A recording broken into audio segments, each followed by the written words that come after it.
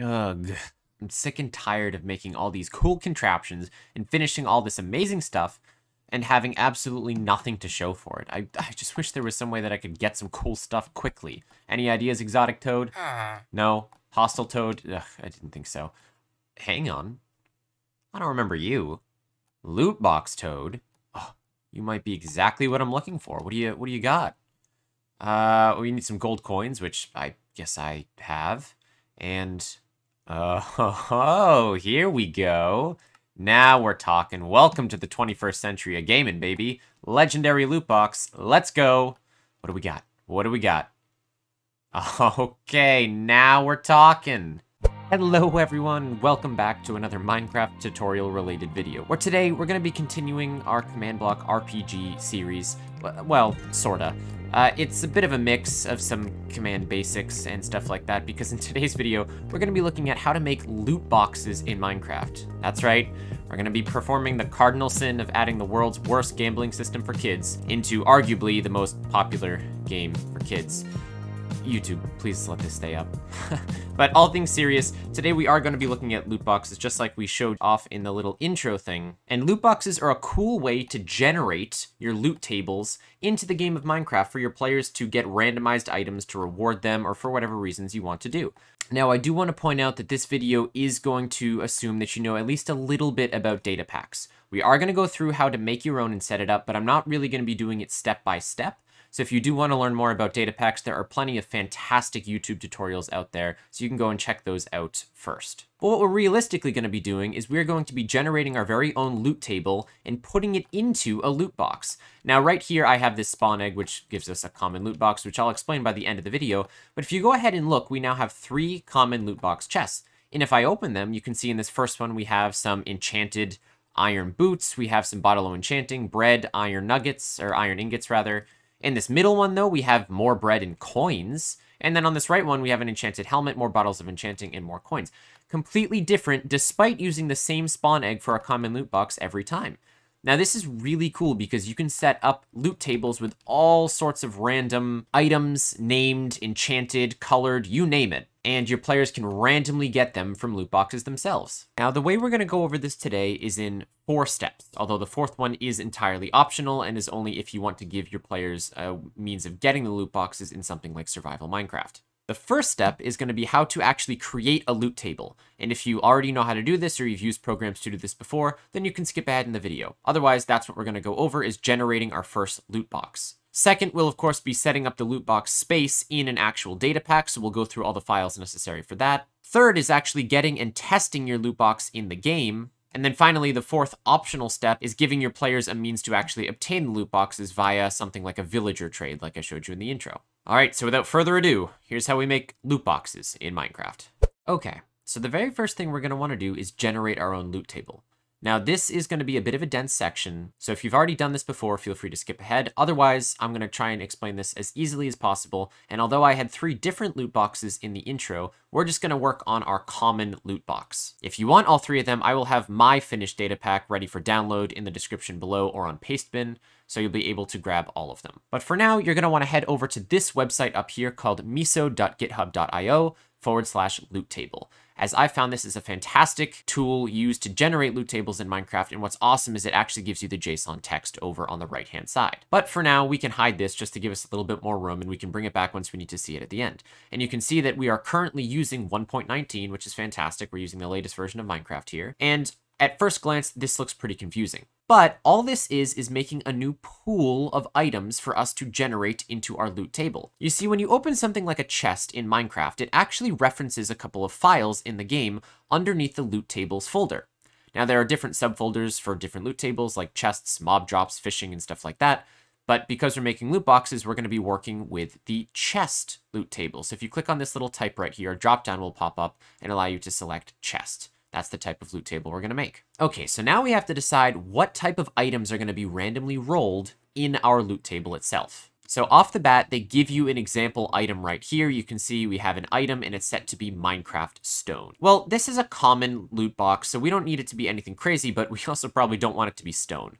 So if you click on this little drop down, once again, a huge list of stuff is going to pop up, or you can simply delete what's in there and type Minecraft : And for our common loot box, let's focus on adding an iron ingot. Just like that. There we go. You can see the little icon is changed here. It's an item, and we have our Minecraft iron ingot. And that's it for adding an item as simple as this. Now, if we wanted to, this iron ingot has a chance to be rolled into our loot table. Now, what do I mean when I say roll?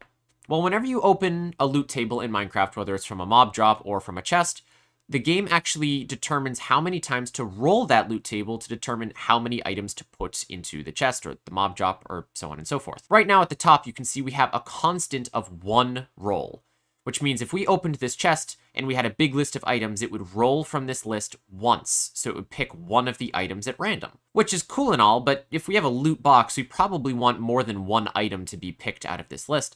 So for now, I'm just going to set it to 4.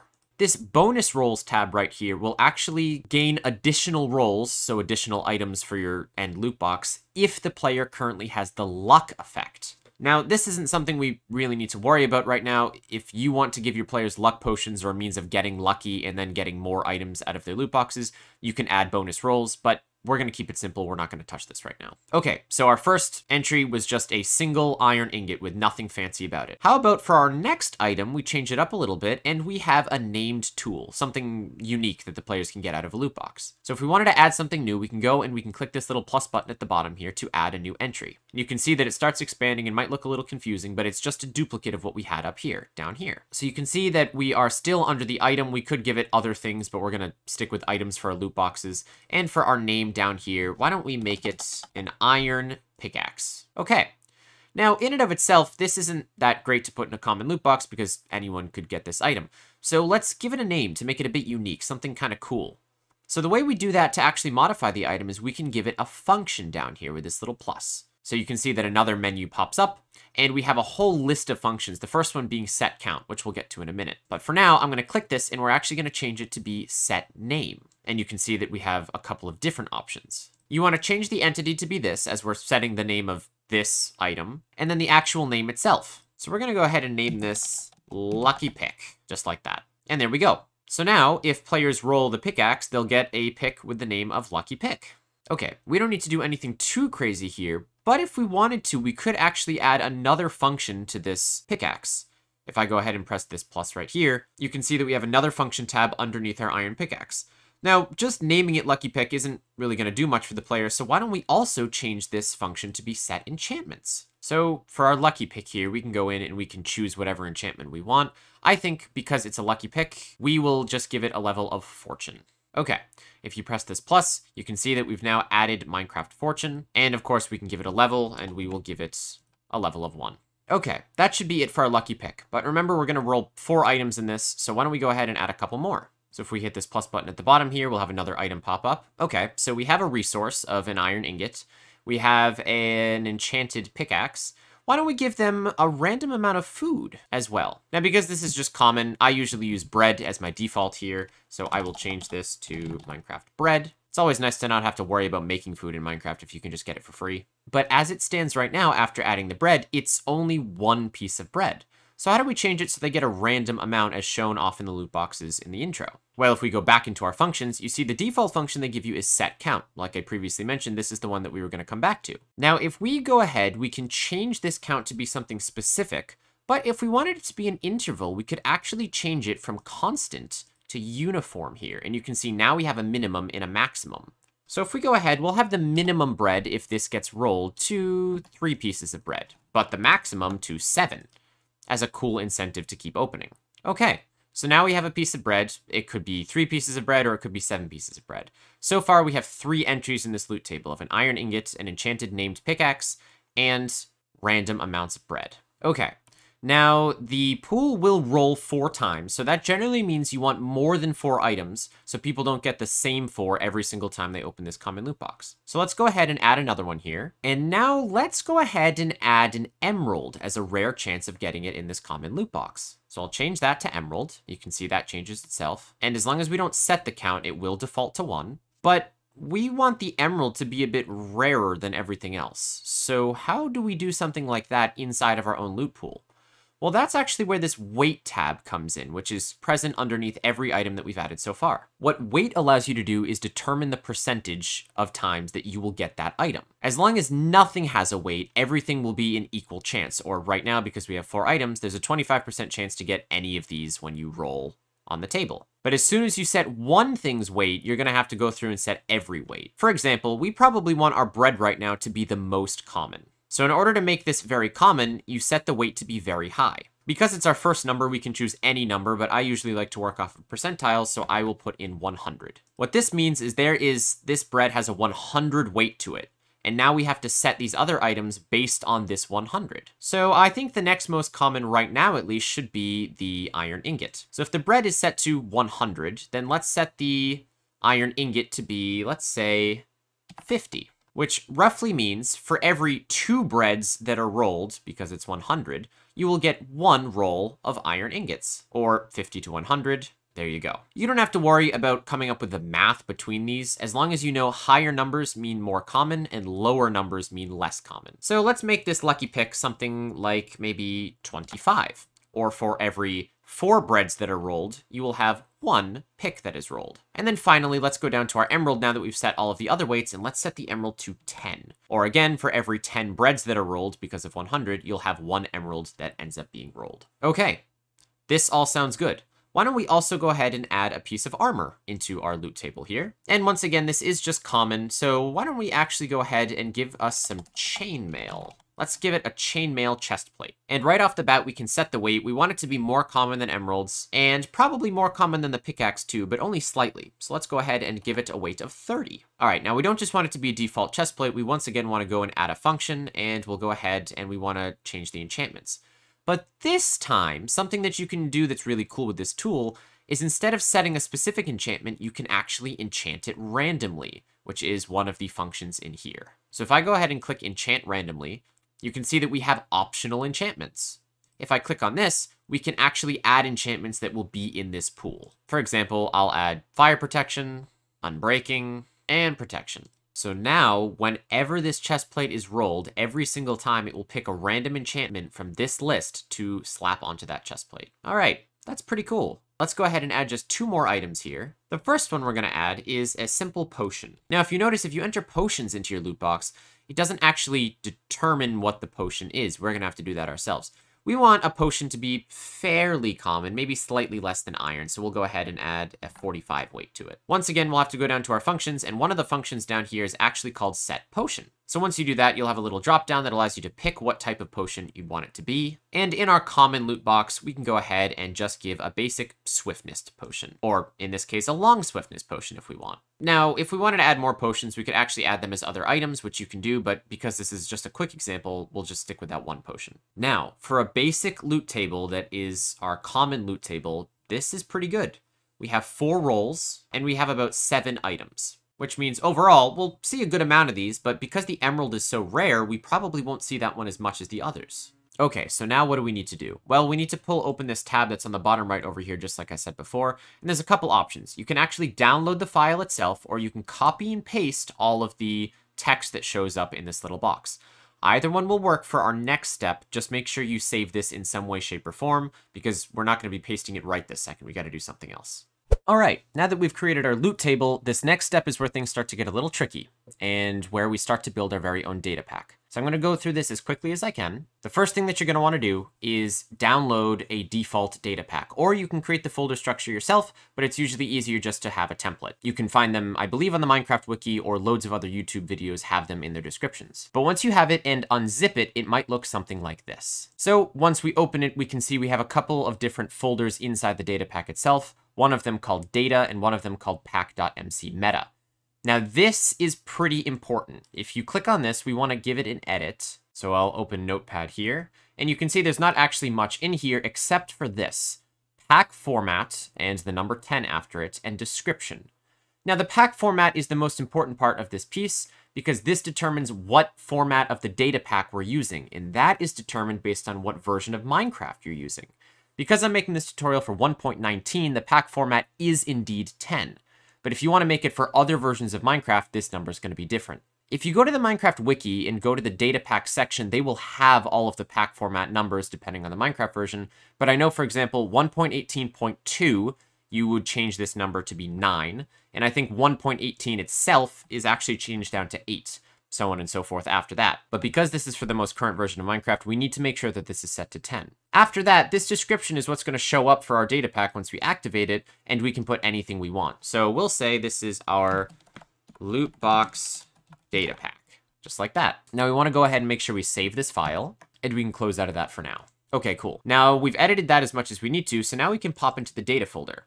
And you'll have a couple folders that you want to add here if they're not already here in your default data pack. The first one is Minecraft. You do need this just so the game actually recognizes that there is a Minecraft root folder, even if we don't edit anything in here. Now, there's a twofold way of doing this. We're going to create our own data pack, which is where our namespace goes down here in just a second. But if you wanted to instead, you could actually make a data pack that edits the default vanilla Minecraft. And if you went into Minecraft, you could actually, there's a whole bunch of folder structures that you could add here, like loot tables and blocks and entities. And if you wanted to, for example, you could change the block entity of dirt to be, I don't know, like iron ore or something with this data pack. And instead of adding that as a data pack, it would change the default inside of Minecraft. But we're not doing that. So just keep in mind you need this Minecraft folder, and it's all case sensitive. But what we are going to do is create our own folder here, and we can name it whatever we want our pack namespace to be. So for us, I'm just going to be simple and create the pack Lootbox. All lowercase, and I'm just going to keep it like that. You can name it whatever you want, but if you want to follow along, I'm going to be using this namespace a lot later. Okay, so we'll head into the Lootbox. Now, if you downloaded a default data pack, you might also see this folder called functions. For our purposes, we're not going to need it. But just as a quick example, what it can do is you can actually load functions inside of here, which can run commands or run different parameters based on pre-existing functions like the load and tick. For example, this tick happens, as you know in Minecraft, every tick is 1/20th of a second. So if you put a command in here, it would run 20 times per second. Doesn't matter. We're not doing any of this. So if we go back into here, we do need to add a new folder into here, though, that's separate from function. And that is a folder specifically called loot tables. Just like that with the underscore, this is so Minecraft can recognize the namespace. Now, if we go inside of loot tables, we need to determine what loot table we're actually going to edit. And like we said when we were making our loot table itself, this is going to be the chest loot table. So we'll need another folder, and we'll have to name it chest. Okay, almost done. Now, if we go inside of our chest, this is where we actually want to paste the loot table that we made earlier. One of two ways. Again, you can either create a blank text document, turn it into a .json document by changing the ending, and then paste everything you'd written, or if you downloaded the file itself, you can copy and paste it here. I've downloaded the file, so here you can see it's called loottable.json, but this isn't what we're going to want to keep the name as, so if I click on this, we can actually rename it, and we will make this to be our common underscore chest.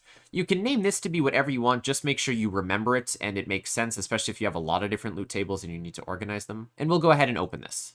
Okay, so here's everything we had written in the actual tool itself, but now it's been compiled into a .json format. Lucky for us, there's not really anything else we have to do here. We can see at the top it is set to Minecraft chest. Make sure this is set to chest, otherwise your loot table won't work. We can see that it's going to roll 4 times from this list of entries. Now, what's cool is if you wanted to add or change things, you could actually come in this file itself and add different namespaces or change some of the weight to things. It just won't be as streamlined without using that tool, so you're going to have to get into the nitty-gritty of text formatting with JSON. But this all looks pretty good. So the only other thing that we're going to have to do is actually zip this into a data pack itself. So if we come back to our folder here and we go all the way back to our original default data pack, all you have to do is go ahead and grab these 2 items, and we want to add to an archive. Now it's going to ask you what you want to name it, and for us, we will just name it LOOTBOXES, like that, and it's going to be a zip file. You don't have to use 7-zip, whatever zipping method you have will work. Okay, and now we have this lootboxes.zip. So now we actually have to get this into our Minecraft world save file.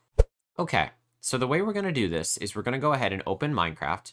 We're going to go to single player.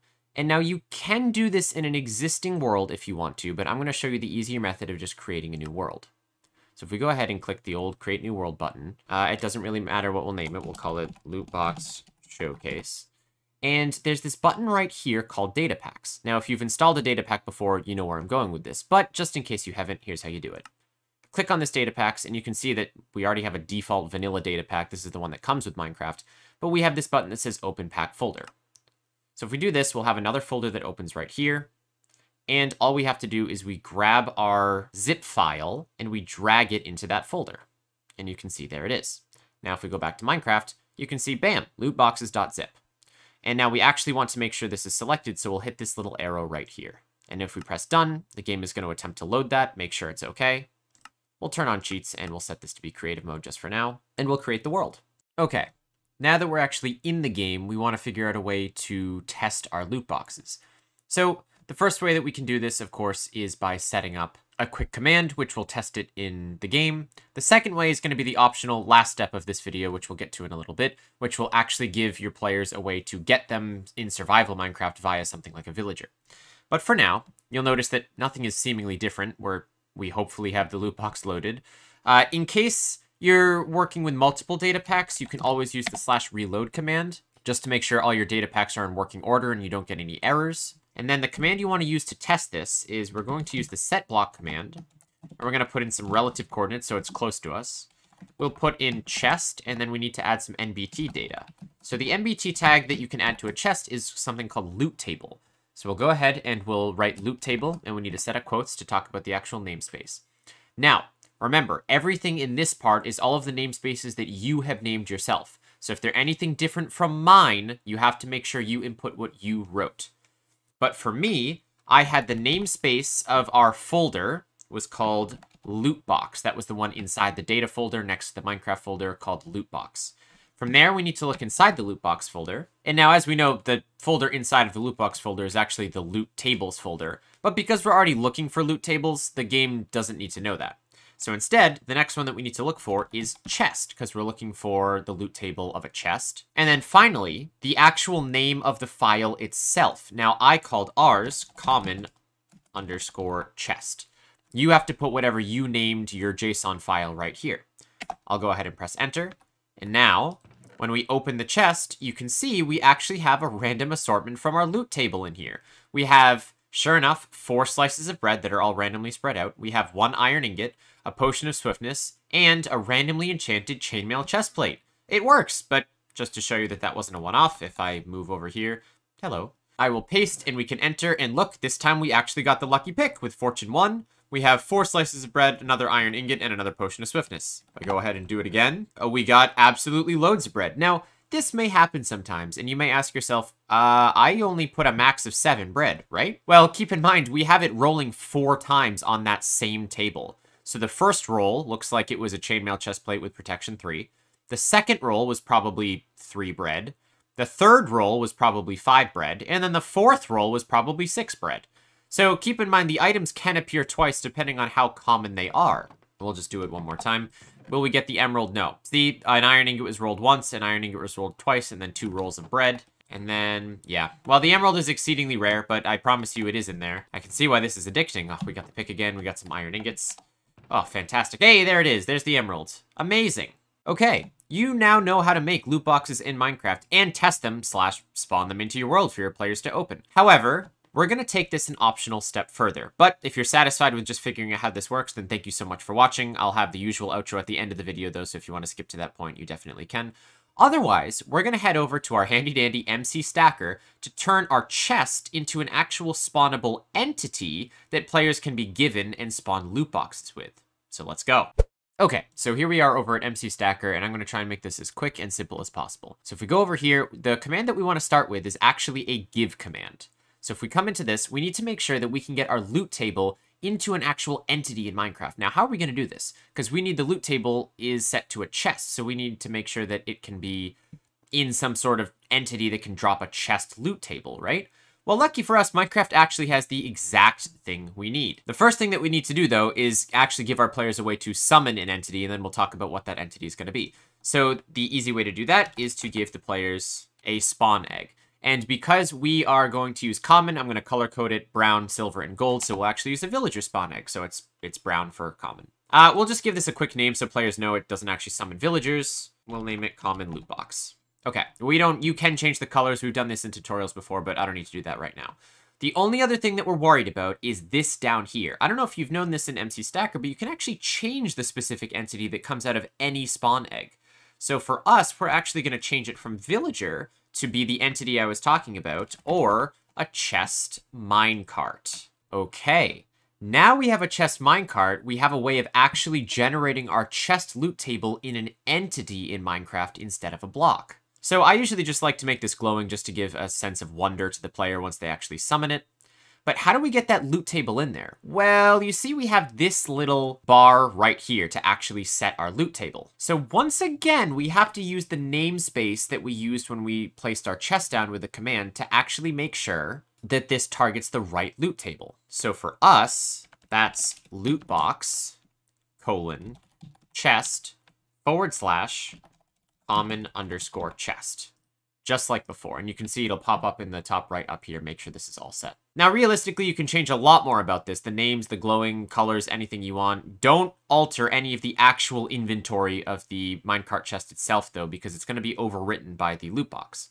So we can go ahead and copy this command. And if we head back into Minecraft, we can go ahead and paste the command, and you can see that we actually get a spawn egg called common loot box. Now, once I put this down, sure enough, it actually spawns the chest with minecart. Now, I could have actually given it a name to hover above it, and you'd probably want to do that yourself. But if you take a look inside the minecart with a chest, sure enough, it's our actual loot table every single time. Isn't that amazing? So you now actually have a spawnable loot box that you can give to players or place down in your world, and they can open. It glows. You can have them break it afterwards, just like that, and everything will pop out. Fantastic. Now, the other thing you could do, of course, is actually give this spawn egg as a trade to villagers, but I've already made a video covering custom trades in villagers, and because this video is already getting quite long, I won't cover that again. Just simply copy and paste all of the data of that spawn egg into a villager's trade, and you can have them trade for whatever you want the players to give them to purchase loot boxes. But there you go. A semi-quick and easy tutorial of getting loot boxes into Minecraft. It takes a little bit of datapack shenanigans, and if you're making it yourself from scratch, you may notice a couple times that the datapack won't work. So, of course, I will actually leave my own to mess around with in the description of the video below. So you can download that, make sure all of your syntax is correct, or just mess around and change my loot table itself. I'll also include the loot boxes for rare and legendary that I've come up with for you guys to mess around with on your own. But that's just going to about do it for today's video. Remember, if this helped in any way, shape, or form, please leave a like. It really does help the channel out. Remember to subscribe because we have loads more of these videos coming out. And if you haven't seen the announcements already, I have started a second YouTube channel as well as a Patreon. Those links will be down in the channel below. And speaking of which, I want to give a huge shout out to my new patron, Ashley Bladen, who has started to support the channel as well. Thank you so much for your continued support. Link to the second YouTube channel, which is mostly stream highlights. I've covered it in a post update already. Of course, will be in the description below. If you guys want to see anything else, remember to leave it down in the comments. Let me know if this helped. And of course, the boss tutorial is on the horizon. So until next time, guys, see you!